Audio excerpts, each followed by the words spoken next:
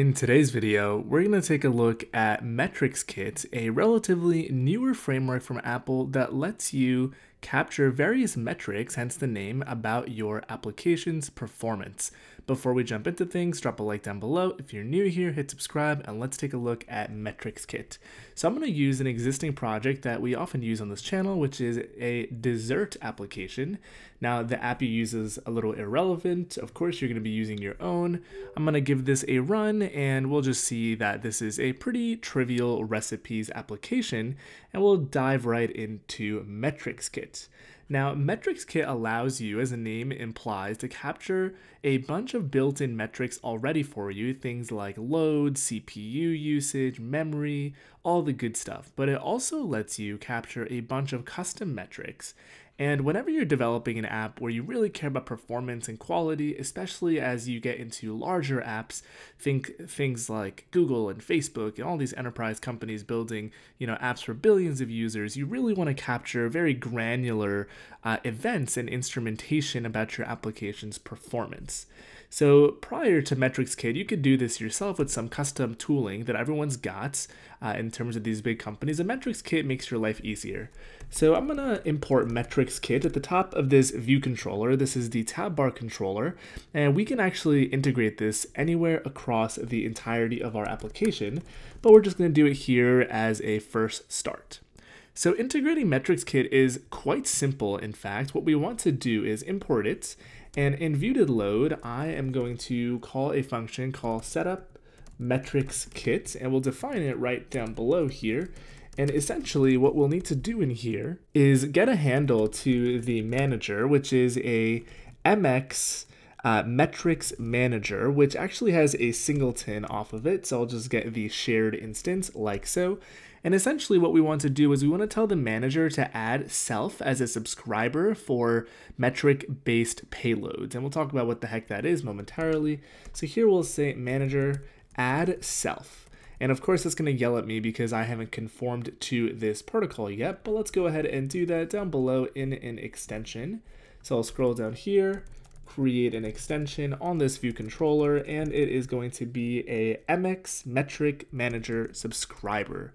Now this has two functions that we need to bring in called did receive payloads.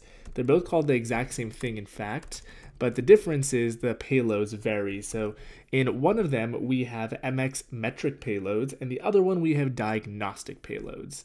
The general idea of MetricKit is you get these payloads, you can see that it's a collection, you can also access prior metric payloads, and Xcode will save these for you in the organizer, or you can actually parse these into dictionaries and upload them to perhaps your own backend. Think of something like your own proprietary server or Firebase or what have you.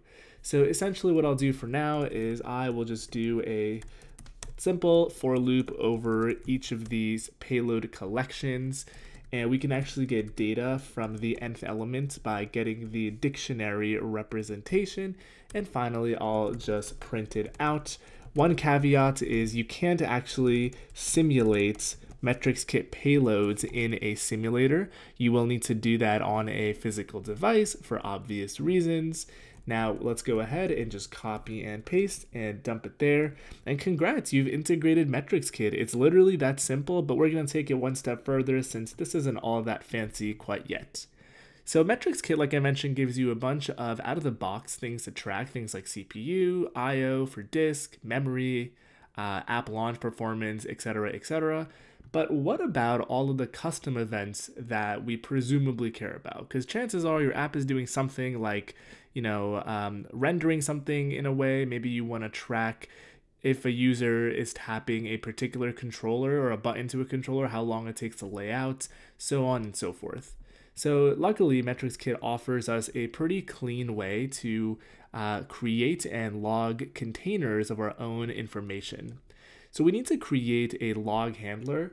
Now to make it reusable, I will create an extension off of the MX metrics manager itself. And let's say we want to log the loading of our controllers. So I'll create a static constant here called controller load. And this will be the static method call here, which is, I believe, make log handle. And then we just apply a category of what this will be basically identified by. And I'll just use the same name as our constant here. And just like that, we have essentially created a bucket for these custom logs to go in. Now, how do we actually log these custom events? Again, pretty simple. So let's say we want to call this right after superViewDidLoad. We can say mx signpost, and we are going to call this function here. The first thing that it wants and that it's asking of us is, what type of log is this? So there is a event we can log or a begin and end. So begin and end is pretty interesting. So perhaps we want to track how long layout subviews took. So we can put a log at the beginning of begin and a log at the end of the function of end. In this case, we just want to know when the load function was called. So we're going to go with the event type. The next thing here for this parameter, it wants basically the OS log, the container that this is associated with. So we'll say mx metric manager, and we'll call upon that static constant that we added. This way we don't need to create it every time. And finally, we can also specify a name in here, which is a static string, aka you cannot interpolate anything. So if I try to interpolate, some time inside of here, it will actually yell at me because it wants a static string. So perhaps we will say this is for this controller. So we'll now know that this is a controller load and it is for this guy. So again, perhaps we want to see how long the load actually took from the beginning of viewDidLoad, and then all the work we do in the middle here, and some controllers do a whole lot. We can toss a begin and end signpost just like that.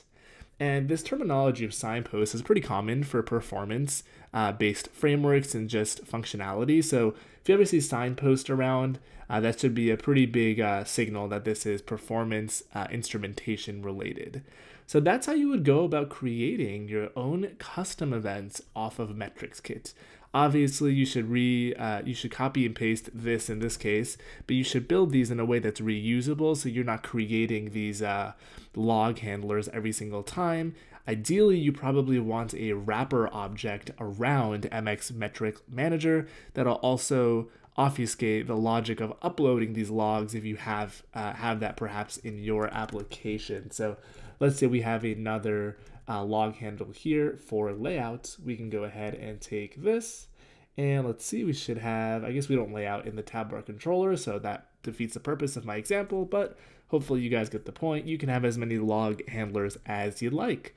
So that is MetricKit in a nutshell. It is pretty trivial to integrate in your application, but it is incredibly insightful, especially when you want to, squeeze a little bit of more performance out of your application. You want to make sure that, none of your frames in your UI are hanging, you're not dropping any frames, no hitching. You can do so with MetricKit. So that is all I've got for you guys today. If you haven't dropped a like down below, make sure to do so. It helps out a lot with the YouTube algorithm. Let me know in the comments if you have used MetricKit, maybe perhaps something else. Leave a comment, if not for MetricKit, definitely for YouTube engagement. And once again, if you have not subscribed, smash that subscribe button. Let's keep the channel going and growing together. Always appreciate connecting with all you guys on the socials as well. Thanks again for watching. I will catch you on the next one.